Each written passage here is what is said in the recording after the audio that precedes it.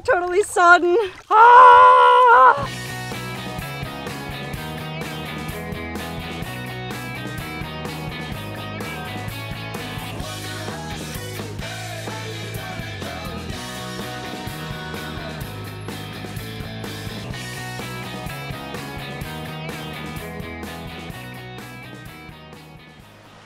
Hello, Wonderhussy here.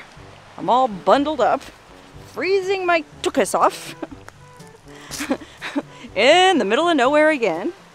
It's December 5th, I think. Woo! And well, I wanted to go camping, so I headed on down to Arizona, which you would think is nice and warm and sunny, but that's not always the case. Anyway, I'm here at this absolutely beautiful creekside campground in a grove of cottonwood trees.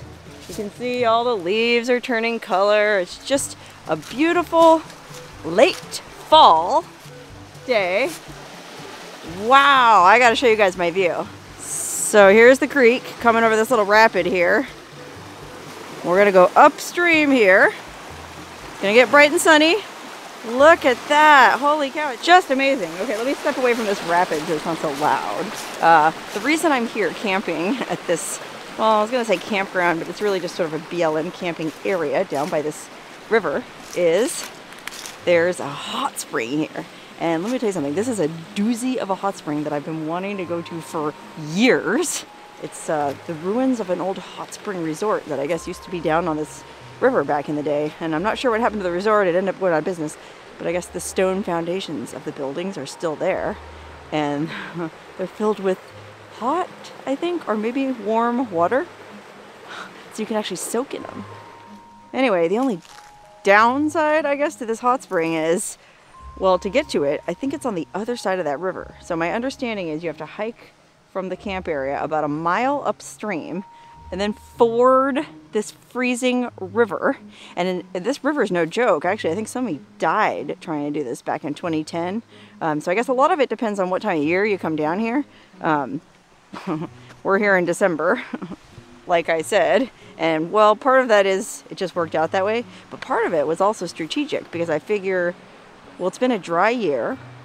I don't think they had any monsoonal thunderstorms at all in Arizona this whole summer. Normally they get a lot of rain in the summer. Well, I guess there's a drought going on. So I figure the river will be at its lowest right now because there hasn't been any snow melt or any rain all summer long. So according to my friend that I'm here with, he thinks the water will only be about up to my knees, mid-thigh. Still not exactly something I'm looking forward to, but hey, if there's a nice hot spring on the other side, well then I guess it's worth it. Anyway, you can see there's like little campsites hidden all throughout the cottonwood trees right here along the riverbank. It's really a nice little camp area, and I'm here with a friend of mine. We camped here last night. We got in just as it was getting dark, and I don't recommend doing that because it's kind of hard to figure out your way around down here, and the road in is pretty gnarly. Again, that was another reason we wanted to come here after it hadn't rained in quite a while, because it's like a 20-mile, I think, dirt road to get here, and it's pretty rough and rutted, and I can imagine that after a rain, whew, it'd be gnarly. Anyway, we're just packing up our gear into, well, I brought a dry bag. I thought that would be the thing to carry all my gear if I have to ford across this friggin' creek. I got my bathrobe in here. I've got a few things I might need, including a bikini. I'm not sure how strictly it's enforced, but there was a sign as we rolled into the camp area that said no nudity. Now that might just mean here at the campground, but in case it means at the hot spring itself, well, there's a bikini in there too. So we're locked and loaded and ready to make the 1-mile hike to the hot spring, including the freezing cold river crossing. Yikes. Okay, it says river crossing to the hot spring is 1 mile along this beautiful autumnal riverside trail. That's my friend that I'm with. He doesn't want to be on camera. He's very camera shy. He's very private. In fact, he doesn't even want me to use his real name. So for the sake of this trip, because we're going to be traveling around together for about a week and a few days to a bunch of hot springs in Arizona, I'm just going to call him Terry. Another thing I'm looking forward to at this hot spring is there's supposed to be really amazing graffiti on the walls of the old abandoned hot spring building that's full of water. It's supposed to be very colorful, well executed paintings, not just graffiti, but actual paintings. So I'm really looking forward to seeing if that's true.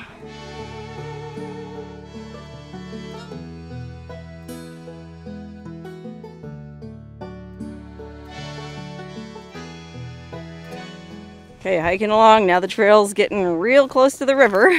Wow, look at this river though. It's just beautiful.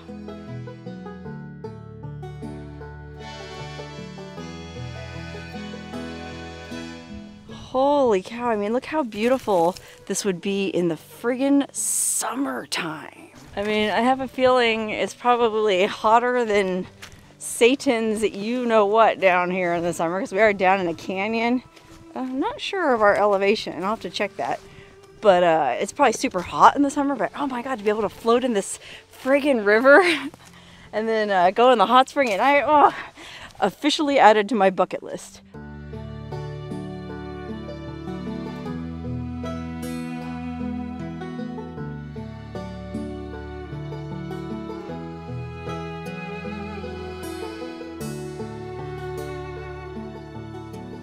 Wow! What a friggin' beautiful place, and what a beautiful time of year to be here. Yeah, it's probably awesome in the summer, but whew.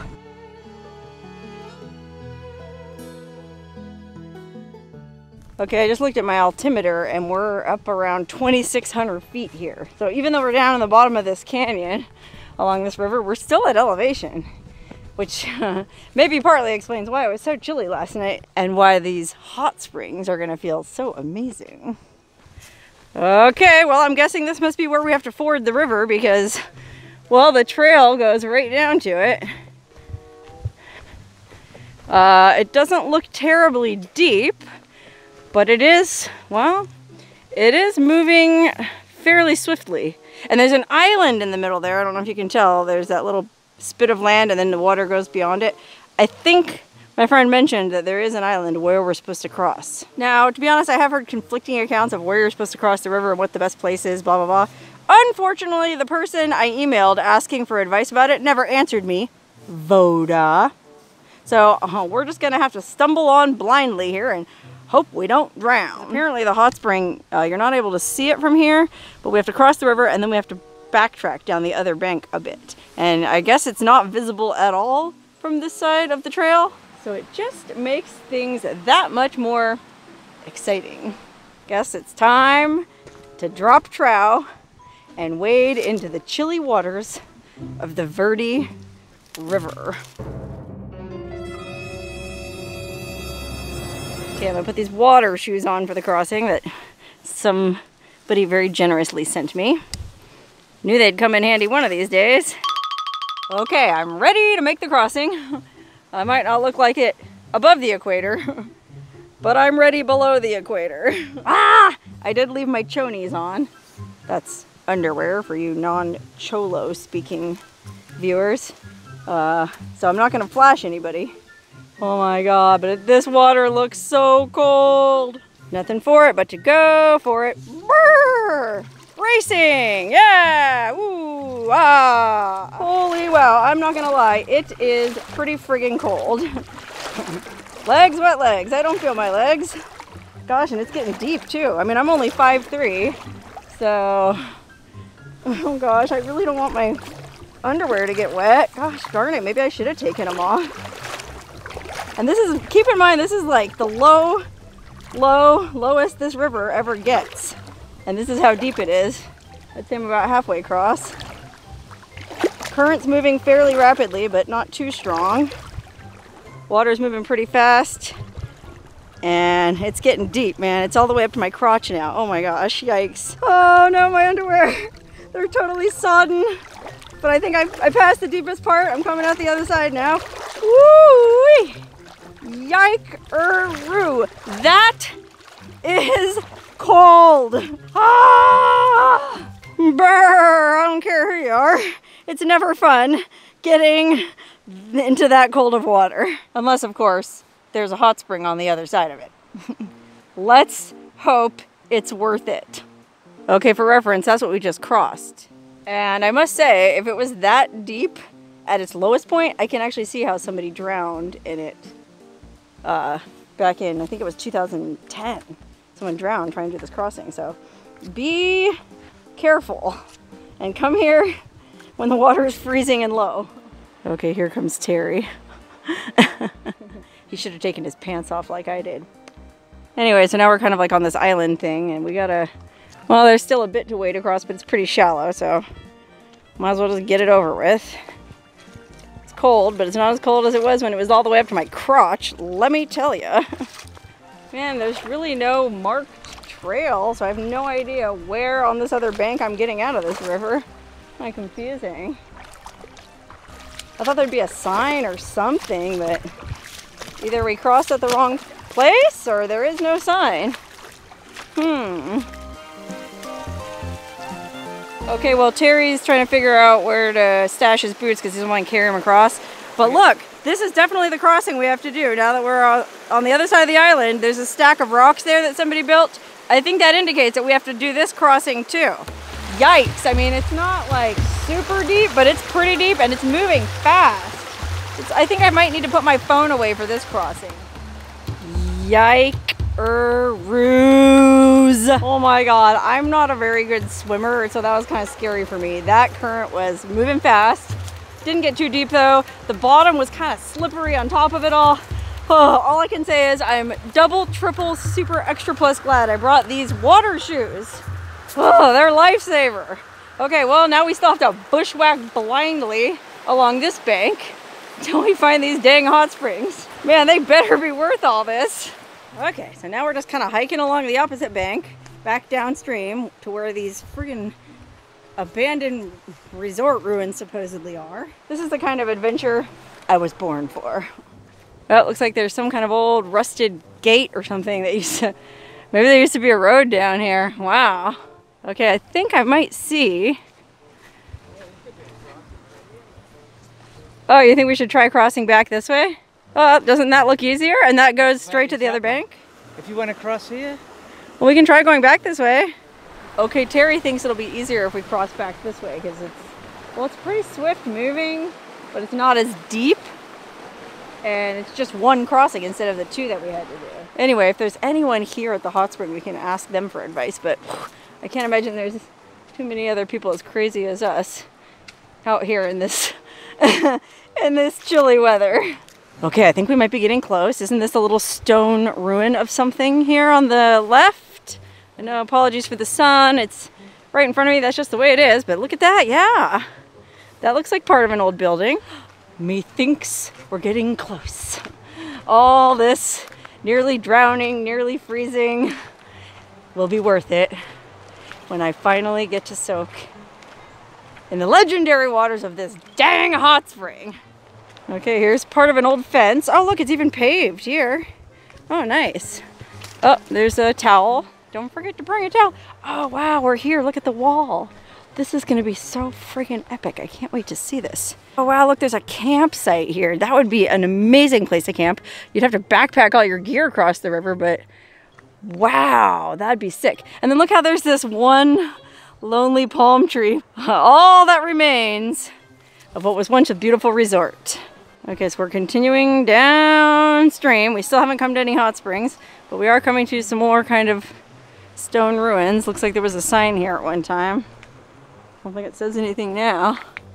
Oh my goodness, this is so interesting. Okay, now surely there's going to be some better graffiti than this. Leviticus 11, dietary law. Is that the thing about not eating shellfish? Huh. Look at this. What do you see? No city rules. Oh my goodness, look at this. Wow. It really is the ruins of an old hot spring resort. This is amazing. It's an old staircase. Holy wowzers. Oh, and there is graffiti here and there. All you need is love. Classic hippie drivel. Oh, wow. This is so friggin' cool. I'm walking down a freaking staircase at an abandoned hot spring resort. Oh wow, look, and here's the pools. Oh wow, there's somebody in the hot spring pool. So I can't really shoot any footage, unfortunately, but I'm just gonna go show you a little peek. There's a couple pools looking out at the river with beautiful mosaics. Look at that. Okay, here's a sneak peek inside. This is like an indoor pool. I wonder how warm. Let's see. Oh, it's warm. It's tepid. But it's not like hot. It's actually pretty warm. I do have my thermometer in my dry bag. I'll check the temperature of it. Wow, they weren't kidding about these friggin', the graffiti here is amazing.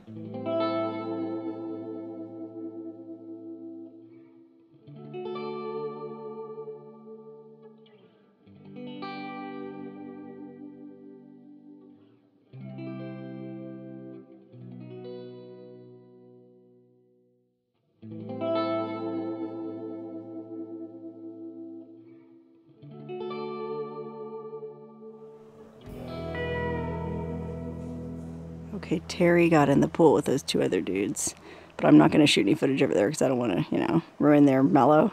Here's the outside of that one I was just in, and there's a little tiny pool right outside of it. But look at how all these stones are painted individually. It's just amazing.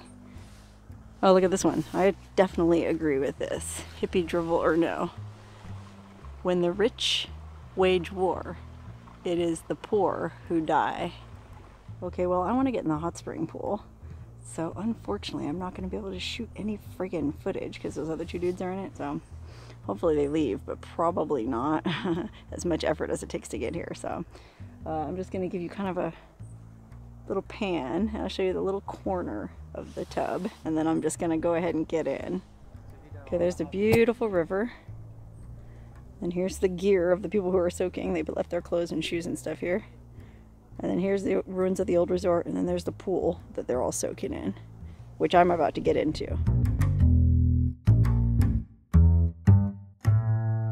Okay, wow, that's the hot spring I was just soaking in. It was freaking awesome. But there's actually even more people here now, so it wasn't really, there's too many naked people around to shoot footage. Yikes. But it was about, I think it was 90, 91 degrees in there, and then I went in the inside one, which is like 96. And, well, it was warm, but it wasn't really warm enough. So I think my friend and I are actually gonna, well, we're gonna suit up and hike back to camp and make something hot to eat or drink to warm up. Okay, I'm suited up again. Well, just to the equator for the hike back. But before we leave, I just noticed there's this mysterious cave. So just around the rock face from the pool there's this cave that goes into the side of the mountain. I think this might be where the source of the hot spring's coming out of. Although it's not very hot in here. So maybe not. Yeah, it'd be steamy and hot in here if this was the source. And it's pretty funky and stagnant looking. Ugh.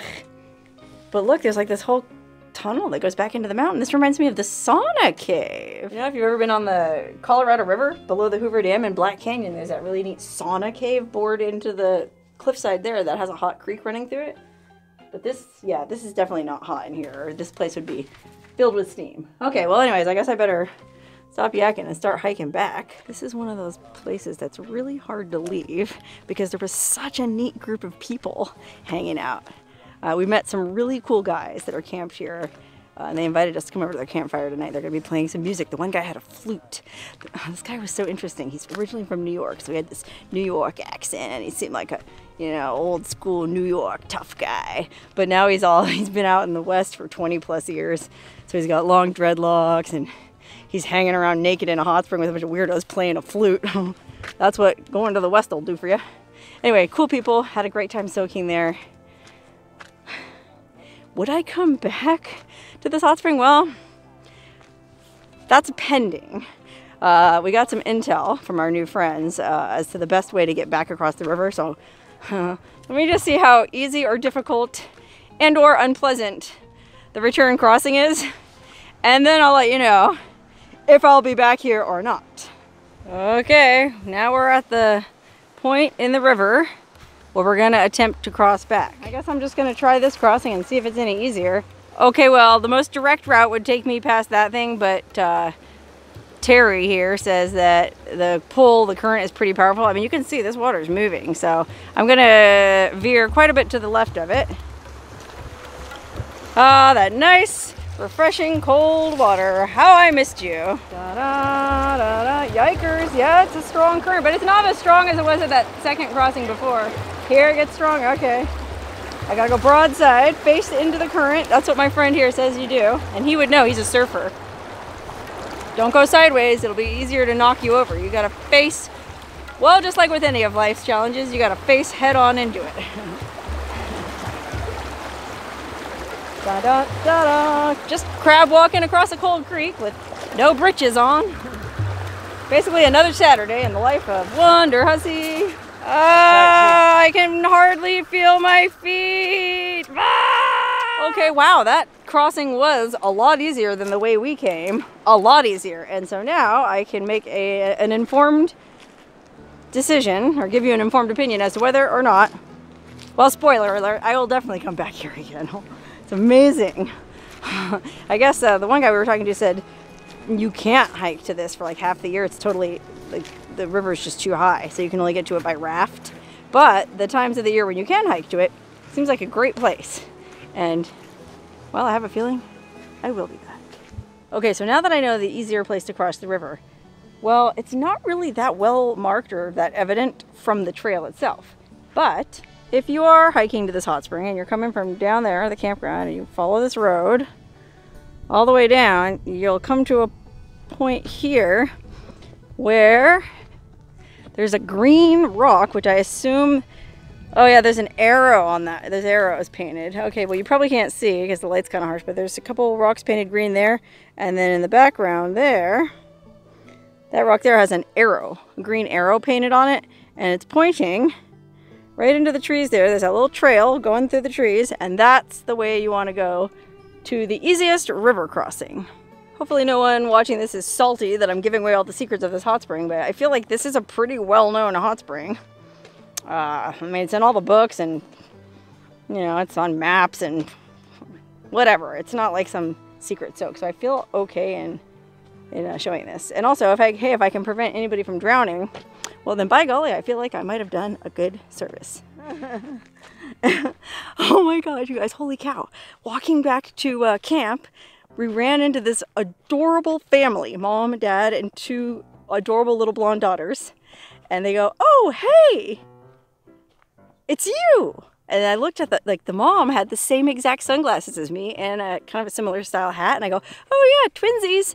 And then the little girls got all excited and they're like, "It's her, it's her." It's Wonderhussy. It was so cute. This family watched I guess they watched my channel. If you guys are watching, hi, it was nice meeting you. Super cute family. And they were coming to check out the hot spring because, well, they thought I had already made a video about this hot spring, which I hadn't until now. But anyway, they found it and they're going to check it out. And they were super excited to meet me. And let me tell you something. I sure am glad I put my pants on. Actually, I got an idea. I'm going to hike back down to camp because we're almost to our campsite. And then that family, I saw their car parked at the trailhead. I'm going to go get a bunch of my stickers. I have some stickers with me in the car. And I'm going to go leave them tucked under their windshield. Give them a little surprise care package from Wonderhussy. Whew. Okay, I just went back down to camp and I got some of my stickers and I put them inside a card. One for the family and one for each of the ladies. And then I wrote a little note saying it was nice meeting you guys. And I'm guessing this is their truck parked here. It's the only truck parked at the trailhead. So I'm just gonna tuck it right under their windshield. Wiper like that. That ought to do her. Man, hopefully that's their car. Otherwise somebody else is gonna get to their truck and be like, "Who the heck is Wonderhussy?" And hopefully they don't think it's creepy that I did that. Guys, if you're watching this, I had nothing but the purest intentions. I don't think they're gonna mind though. They seemed like a really cool family and they were pretty progressive because they had these two beautiful little blonde daughters, little girls, cute as can be. And they told the girls, you know, they warned them there might be naked people at the hot spring. So I'm actually curious to see what they think of the crew that was there. I mean, I loved hanging out talking with them, but you know, they were colorful looking. Like, remember I was talking about the guy from New York He kind of looks like Captain Jack Sparrow, you know, long dreadlocks. And he's one of those guys that looks rough and he kind of sounds rough, but he was also just as sweet as can be. You know, that's one thing I've learned in this life is, well, you can't always judge a book by its cover. You know, sometimes you meet someone who looks real nice, and they might even talk real nice, and they might even act real nice to your face. But underneath, ugh, they can be nasty. Then you meet someone like Captain Jack Sparrow of the Hot Spring, and he might look a little rough, and he might sound a little rough, and well, he might even smell a little rough. If you're watching this, you didn't smell rough at all. But he was pure gold underneath. Okay, enough philosophizing. I'm gonna wrap this video up. Just headed back down to camp. It's only about 1:30. Have a little bit of lunch, do a little bit of work, and just kind of relax. And then later tonight, those guys from the Hot Springs said they're gonna be playing some music. Jack Sparrow has a really pretty flute, this wooden flute that he plays, and it sounds amazing. And then I guess there's going to be a guitar and some drums, and well, by gum, it's shaping up to be a real Saturday night hootenanny down at the old Hot Spring. And I just want to have a good time and not have to worry about trying to record stuff. So I'm going to go ahead and end this video here with the short addendum that, you know, I said I'd probably be back here. I will definitely be back here.